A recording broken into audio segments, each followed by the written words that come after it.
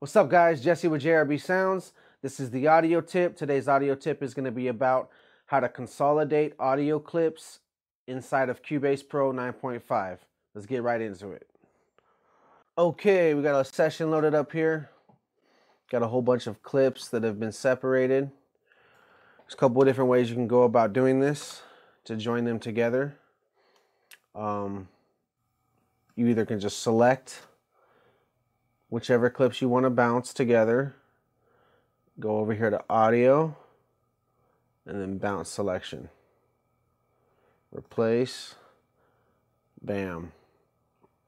Or you could take this highlighter tool, which is number 2 on the short key, and or you can go bring it up from over here, go to your tool buttons, and then it'll be the number 3, or no, I'm sorry, number 2.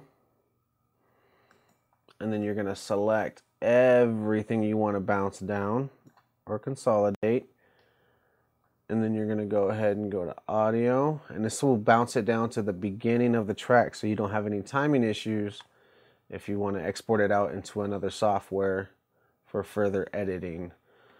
So audio, bounce selection, replace, and now it's going to bounce everything down to the beginning of the session, so it has no timing issues.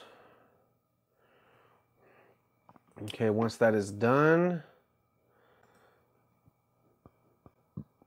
you could also go to File, Key Commands, and after you do the bounce selection, it automatically selects that when you go to Key Commands. So it's a quick way to, start setting up shortcuts and short keys that you want to use to control your favorite parameters. So I already have it come assigned to a short key of Control-Shift-3, which is kind of like how Pro Tools is. It's what I started on. So that's what I'm used to doing to consolidate files together.